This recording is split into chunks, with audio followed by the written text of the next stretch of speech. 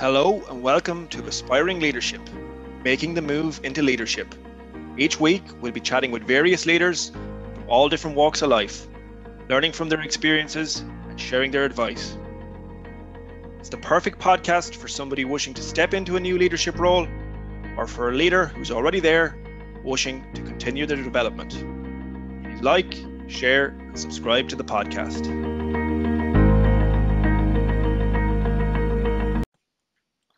Happy Thursday, everybody, and you're very welcome along to this week's episode of Aspiring Leadership, making the move into leadership. Apologies, there was no podcast last week. Unfortunately, my time management was a major challenge last week. I was very busy, and I had to prioritize, and the podcast just wasn't able to be squeezed into the week between work commitments and family life. I had to put the podcast on hold for a week, but we're back this week and looking forward to another episode and another guest story.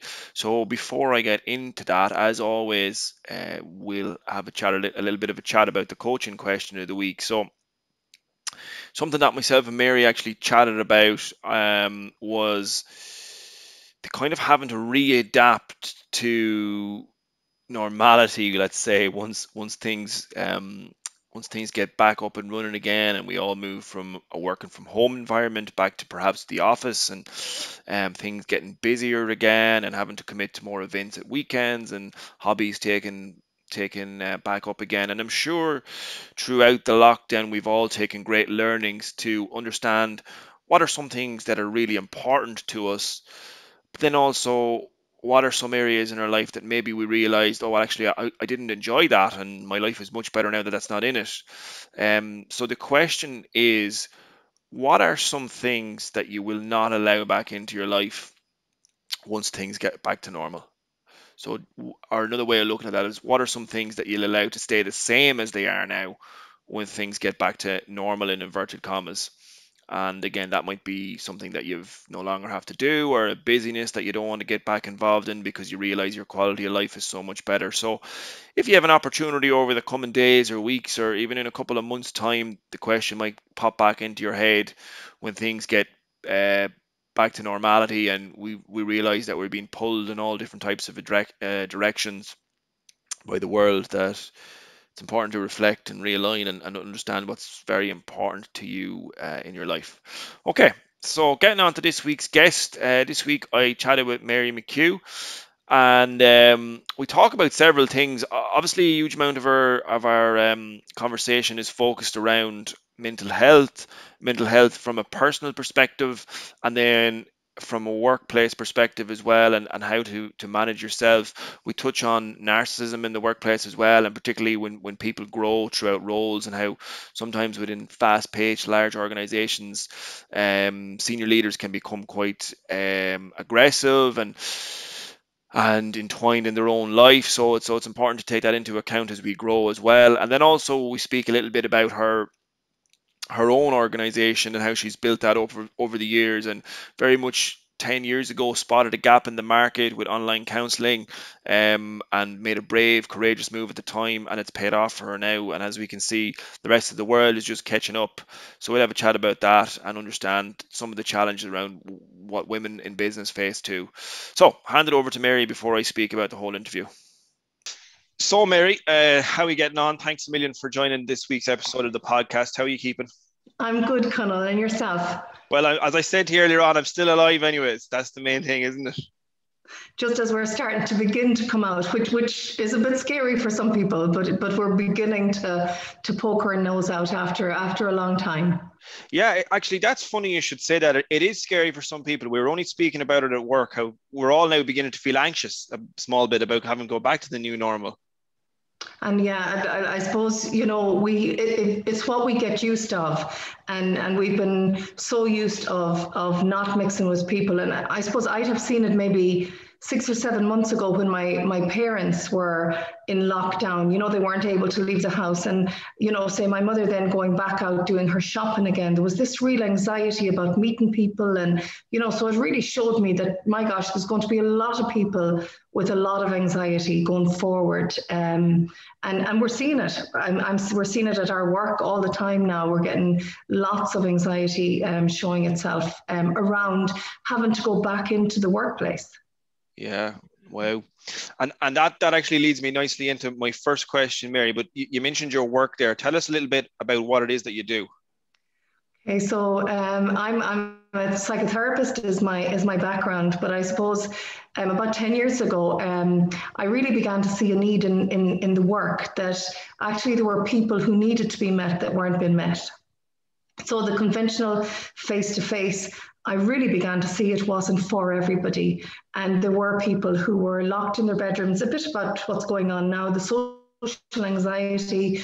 They weren't able to make that call or to walk to a door to make an appointment. They weren't able to do that. So it wasn't happening in Ireland. It was just barely happening in the world at the time. And we went very much against the grain. And myself and my colleague, Danica Monk, set about going against all of our teachings, set about beginning Irish online counselling. And it has, I suppose, Conal, to say that it has grown from strength to strength. And most especially now at COVID, we've been a solid foundation really for other therapists who were anxious, trying to support people that they were supporting face-to-face pre-COVID. So we've been, I suppose, a solid foundation going through this whole thing. And we would be very adamant around normalizing mental health and getting it out there that actually we all as human beings struggle. There is nobody in this world that doesn't struggle, and some are more prone to emotional struggles and some are more prone to physical struggles, but we all struggle. And it's to sort of normalize that is, I suppose, what we are about as well, not just an online service, but we also have a platform in our social media, and we use that platform to deliver, I suppose, talks about normalizing mental health in society. Can I take you, there's some really interesting stuff there that you've touched upon. Can I maybe pick them apart one by one? When you went against the grain in 2010 and you did something that was completely, not done in Ireland and, as you said, barely done in the world, what gave you the inspiration to go after that and how did you spot it? Okay, so I wasn't too long out a therapist, maybe 2004. So 6-7 years. So I began working, volunteering on a suicide prevention page.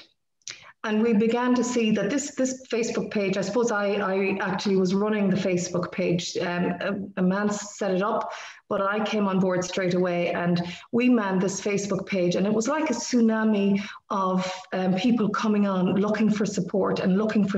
But it was nearly like the way we were running it, it was on demand. So a bit like a child, they were coming in as they wanted. So there was no boundary or no structure around that. And I began to see very quickly that actually wasn't keeping people safe. It was keeping them in a place of chaos. So we were rallying around people to help support us as this was growing, and really began to see that we needed to put something in place that was structured, that was boundaried, that had good ethics in it. And that's how we began. And it has, I suppose we modeled it on our training. So I was trained in the Castlebar Counselling and Psychotherapy Service, Dr. Jim O'Donoghue and Shari Frayne Masterson. And I suppose I would have been taught as well by the famous Ivor Brown. I don't know if you ever heard of Ivor Brown. He would be the famous psychiatrist. So, and Brian Howlett. So quite a good background of teachers behind us. But I suppose they taught us how to hold a space. And we began then to hold that space virtually. And I began working with a lady in America who was very ill at the time. She actually, she Googled the word suicide, looking for a way to die, and she found us. And in her life, she was locked in her bedroom. She was on a huge amount of medication. The only way she connected with her husband was through email and him in the next room, so it was really, really tough stuff. But as I began to work with her, she began to connect with people outside of the room. She began to lower her medication. And today that lady has a full-time job and communicates freely with her husband. So it was, I suppose that really showed me this can be done virtually. It's all about connection and the relationship and how that's done. And that's I suppose we have moved from there, and it has grown and grown and grown since. Great story. That you mentioned that twice there as well. So you spoke about being stable for even your colleagues because you've been at this for so long and you've developed so many strengths of it. And you mentioned as well holding the space. What are some of the things that you feel are different or that you have to adapt to be able to hold that space virtually as opposed to in person? I have to say not much. I agree, yeah. I'll be really honest. I was very surprised by that, Conal, and maybe you are maybe a bit surprised with you now working that little bit virtually as well, doing these interviews, that actually we can have as good a connection, if at times a better connection when there's a virtual, because actually people tend to say maybe that little bit more. We actually do even instant chat, which is instant messaging in present time. Because for some people, they don't even like the sound of their own voice, or they don't want to say out what it is that they may need to say. So it is about fully being present in the moment and doing the very best that you can with that person in that moment. That's I'd really see that as, and it's the same in my private practice. So presence is of huge importance. And you're 100% correct about the qualities of the conversations can be so much better as well, and the focus and the intent. And yeah, I also think it's encouraging people who maybe haven't spoken in years to get together, because the excuse would have always been, oh, well, look, I'll see you when you're home, or I'll see you this and I'll see you then. But now you can do it over Zoom. No, absolutely. And I suppose for me, Conal, one of the great things about COVID, and there isn't many great things, but one of the great things that I have found for us as human beings, we can now work at home. We can access support now from home, because there is unfortunately a stigma around having to go to counselling, having to talk to a psychotherapist, having to talk to a psychologist, where actually you can begin the journey. And as you begin the journey and working with a counsellor or a psychotherapist, you begin to see that actually this is normal. This is part of the human condition, to have struggles. It's part of it. And that frees you up so much that actually I'm not on my own. I have the same issues as everybody else has, but it's how I depress them maybe into myself, or how I have such anxiety with catastrophizing, so there's quite a lot in it. But I find COVID has been a huge advantage for people to now know that they can access supports from their car even. It doesn't have to be your home. It's wherever feels safe and comfortable, because, we know in the media there's a lot of domestic violence. And so in the comfort of your own car, can be a place where it's a haven for you to access. And that's why our motto is, wherever you are, we are. We will meet you where you are, however you are, to the very best of our ability. What are some things you feel people could do, and maybe even particularly in the workplace, or people who have prominent kind of positions they can influence other people, to help normalize that mental health that you speak about there, and some of the challenges people might have? Well, I suppose what I'm beginning to see, and we do EAP work, so it's employee assist program work with businesses. And I suppose it has to start from the top down. A business is a bit like a family. So if mommy and daddy aren't right, the staff aren't right, so it filters down through. So the same in a family, everything is sort of a system.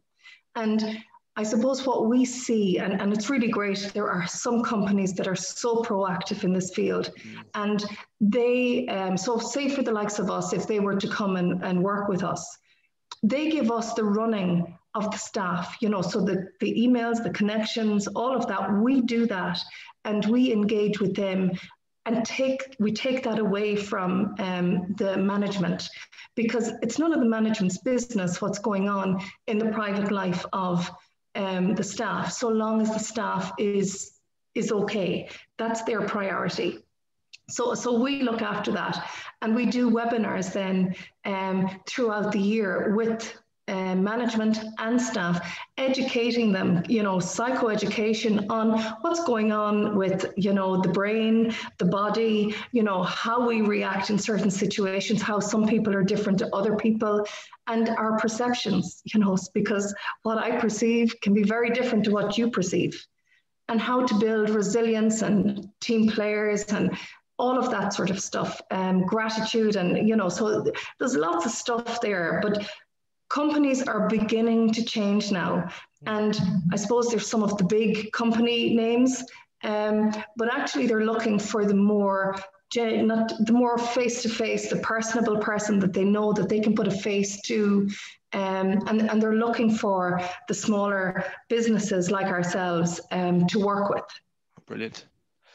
I suppose companies have had to realize that the impact of mental health has such an impact on the way a person works and does their job. So well, you absolutely, you know it yourself. When you're caught with whatever's going on at home, and we just don't come into work. There's a whole system behind us. There's maybe a baby, as might be up all night teething, or there just may be other stuff going on in the family that actually pulls your energy away. And it's sort of there can be a teaching in it, showing you how to manage that and getting that taken care of, and then being able to be present and more able and more productive. And studies have proven that actually by looking after your staff's mental health improves productivity within your business. Yeah, big time. You mentioned AAP there. I've been very lucky to work for two organizations who have really championed that. But what are some of the key things that you're seeing coming up with clients who come through that service to you? I suppose some of the big issues is relationship difficulty. Addiction is a big one as well. Addiction can be a really big one. Relationship difficulty and self-esteem and confidence and stress. So I suppose they're the common things that we can all struggle with. So these are coming more and more. And I suppose with COVID, there has been people under severe stress. Like, we have been placed with, it's not normal for us to be with our partner 24/7. It's not normal for all the things that has had to become our normal for the last year and nearly a half. So that has brought a lot of good points, but a lot of not so good points. And depending on how the relationships were, it brought everything to the surface. So there's been a lot of stuff that needed to be looked at, because you couldn't walk away from it. You couldn't get in your car and drive and be gone for 8 hours. You actually had to sit and face whatever the issues were, which actually is a good thing. Big time. In the long term. It's trying to be present is definitely the challenge, because the commute wasn't good for a whole lot of things, but it was great for transition. Yes. And by the time you got home, you had unwound. Whereas now I find there's an hour there from 5 to 6 where my brain is frazzled. Yeah. And it is finding, again, it's all about routine. I find, Conal, that we have to put in place a routine for ourselves, and we have to be responsible for ourselves, because there's no point us talking the talk if we're not walking the walk, and that's really important. And hands up, we all slip off. That's, I slip off too. So that's life, but you begin again. And I suppose the biggest thing is, and you see it with science now, the person we're hardest on is ourselves.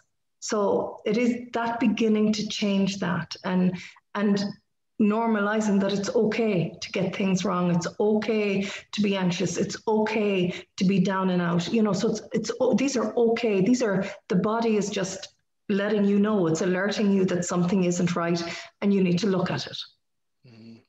You mentioned earlier on, Mary, about the system, and you kind of give the family analogy in relation to business. One thing that I would sometimes observe as people move up higher and higher within organizations, it tends to impact their personality, and they become, I'm going to use the word narcissistic loosely, but let's say kind of them kind of traits. Yeah. What can begin to happen there? I suppose the ego takes over, and it's really it's just part of that whole process. We get caught up in, and it's natural, sort of, it's nearly a natural thing that we get caught up in the whole buzz of all of that, and it's really important. That's probably our default, is to go with that, but actually we need to stay grounded, and we need to stay humble, and absolutely believe that we are a human being, the same as everybody else. And that can be really hard, because the very thing that you want to achieve will maybe stop you from achieving it, because ego will take over, and the narcissism and all of that sort of takes over, and it will backfire on you, because who wants that? Any tips to help avoid those things happening? Stay very grounded, stay connected. There's nobody like your family to keep you, to keep you on a level. That's true. I think that's a great thing. So, take away the airs and graces. Be very grateful. There, but for the grace of God go I. And I suppose for me in my work, the realization that actually, thankfully, I'm human, so is everybody else. And that sort of takes so much off my shoulders, because who am I? And, who am I to say, a bit like why we went doing the online counselling, who am I to say somebody needs to come in my front door to sit face to face in my room with me? Who am I to say that? So that keeps you at a grounded level. And it's important that we are always there, and we will slip off, and ego takes over, and we go with that, and then I think we get a bang. Something will give us a bang back, and if we don't listen to that bang, it'll bang again. Whether that's losing friends or whatever it is that may happen. I heard a saying there the last day, and it was I think it was an Italian one or a French one, and it said, "When the pot is full, walk easy." Okay. I thought it was a good analogy. Really, yeah, so you have to really waddle it and hold it. Yeah, exactly. No, absolutely, yeah.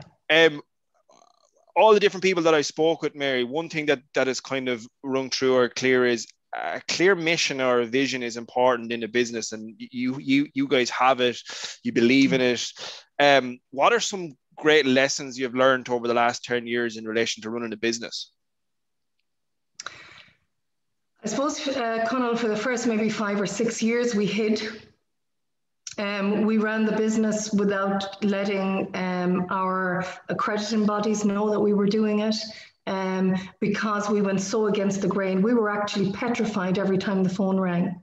But we ethically felt we had to do what we were doing because people needed that support. So I suppose maybe to have had more confidence and gut to stand up and say, no, this isn't okay. There are people who aren't been met. They're ending up in A&E departments where actually, if we could meet them before that. So probably if I had a bit more gumption back in the day, but I didn't. And that's the truth. We hid, myself and Danica hid very much so. But I have really felt, and in the last 2 years now, Danica stepped aside from running the business with me. She still works in the business, which is great, and is still a very great friend of mine. But she stepped away from the business side. And while that was really hard for me, it actually gave me the drive then to push it forward, because there was nobody to lean on. It was just me. And with that, I've really pushed it forward. And I have stood up, because now I have real evidence to show that what we're doing works. And last year we have won awards, and so it's just been super for us. And there's bigger stuff in the pipeline at the moment that I can't go into, but I'm really excited about that. And it really gives us a chance to become that household name, so that we can be a voice to normalise mental health in Ireland. It's really important that we do that. No, that sounds great. So you've kind of looped into my last question, but yeah, where do you hope things can continue to go for you over the next couple of years? I suppose I would like the role in being a part of the big change that needs to happen. I would be, involved with mental health reform. So they're really pushing vision for change, and that we can do something. I was just on a meeting there today on the European Mental Health Week with European counterparts who are trying to do the same thing. And that's what I want to do. The business will go on, but it's more important that we spread the word and change society's view of us all, because we all struggle. So to be labeling people isn't okay. Years ago it was cancer that wasn't talked about. It was the big C, and so now, it would be really great that we push on, that actually we are not so ignorant around mental health or physical health. We both struggle. We struggle from both. And they're both completely interconnected with one another. Absolutely, Conal. Interconnected. You can't have one without the other. As you were speaking there, I remember, because of obviously you're growing so much, you were hiring earlier on in the year. I can imagine it must be tricky to hire the right type of person in this role, because it's such a sensitive thing. What are some things that you look out for there? Again, it's connection. So I would be always part of the interview panel, and I would make sure that I am there, the one asking the questions. So there would be that, that would be a big part. And looking at, I suppose, it's their humanness, again, that you're picking out, that there's not somebody with a big ego. And especially, again, and I'm a humanist, I'm definitely not a feminist, but I have really seen what it's like for a woman in business. I really, really see that. And I see that I will name it, that I struggle from the imposter syndrome. And then I think, oh my gosh, so I just, that's a part too. So I watch out for, I suppose, that's my job. So I can pick up quite a lot of things as I'm speaking to somebody. But connection is really important. And I'm also not going to get on with everybody. Everybody isn't going to get on with me. This is life. This is the human condition too. And I suppose there is a big ethos in our business, in that the people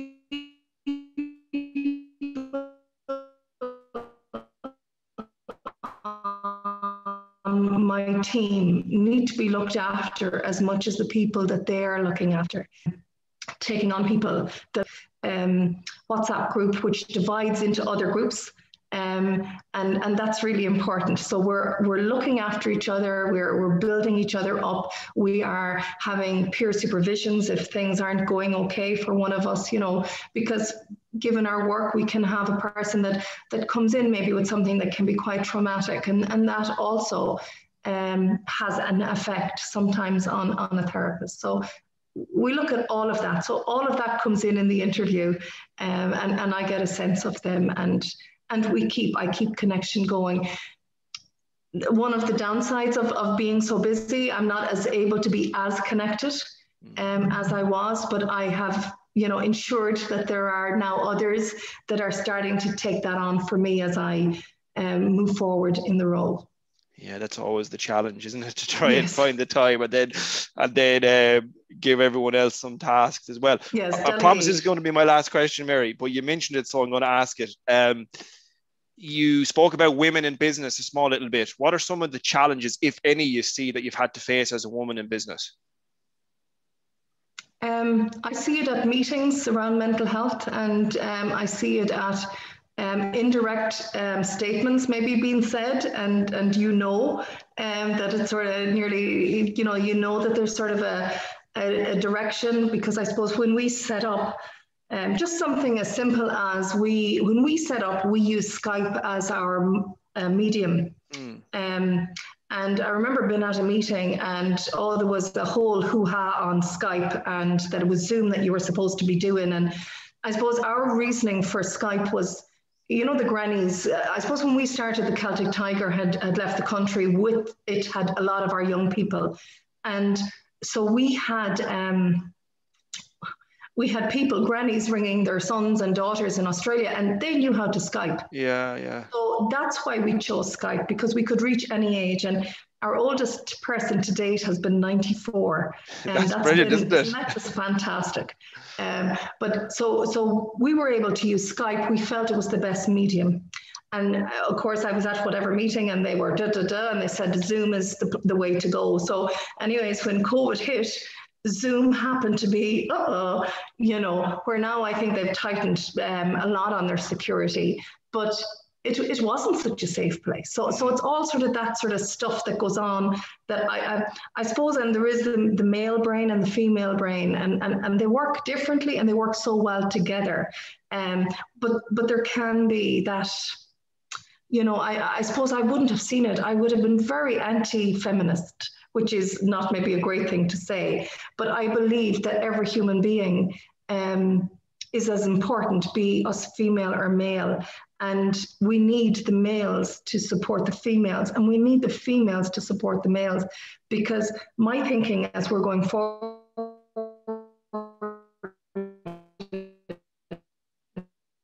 to the world, that it's the male that's beginning to struggle now more, and there's all of that going on too, which isn't okay, and boundary issues, and for men too. So it's a hard one, and I suppose I'm still navigating through the women in business side of things. It's We're fascinating. getting better at it. I suppose it's all just about, again, it's about awareness and no judgment where Yes. possible, because as you said, look, we're all going through challenges, and it's that's life. Yeah. Really good, Mary. So I think for me, a couple of main takeaways would be, obviously initially is you can go against the grain, take that risk, which is common with everyone that I've spoken with, which is what you guys did. And then you had a real clear vision of where you wanted to go. You put good structure in place though around it, as you grew through it as well. And then from a hiring perspective, you're talking about having loads of different supports in place, but leveraging your intuition and your connection between you and the person. And then to finish up there, we just spoke about some of the challenges around women in business, and you touched upon maybe again that lack of awareness, but politics coming into play there too, and just sort of snarl throwaway comments. Yeah. Really good. All right, Mary, thanks a million. It was great having you. Thanks a million, Conal. Thank you. Excellent stuff there from Mary. Really enjoyed that chat. And if you want to reach out to Mary, you can do it through any of the social medias as well. She went through it there during the chat, and I'll post it in the link or in the comments of the podcast too. So next week we'll be back with another guest. Really looking forward to sharing next week's chat with you. I have three brilliant casts recorded already, with some more set up, and a couple of guests coming down the line, again from America, from Canada, consultants, leadership experts, and coaching experts as well. So excited to share those with you over the coming weeks. All right, have a great week. Chat to you soon.